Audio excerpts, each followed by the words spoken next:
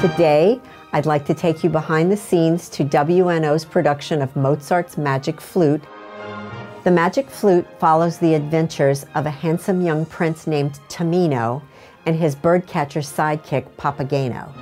The costumes and scenery were designed by award-winning children's author and illustrator Maurice Sendak.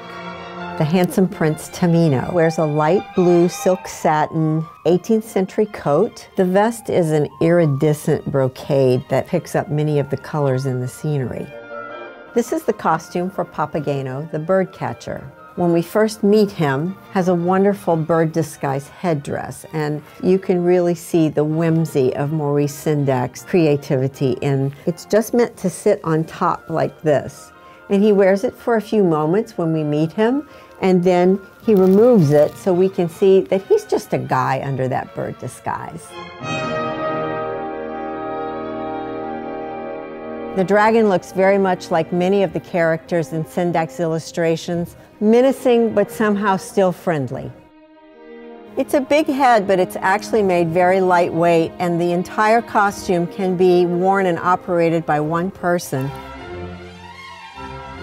The Queen of the Night wears a very imposing headdress that leaves no question that she is the head of her domain.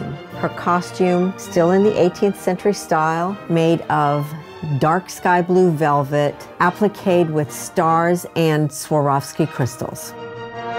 I hope you've enjoyed this peek backstage at the wonderful Maurice Sendak costumes for the Magic Flute. Enjoy the show.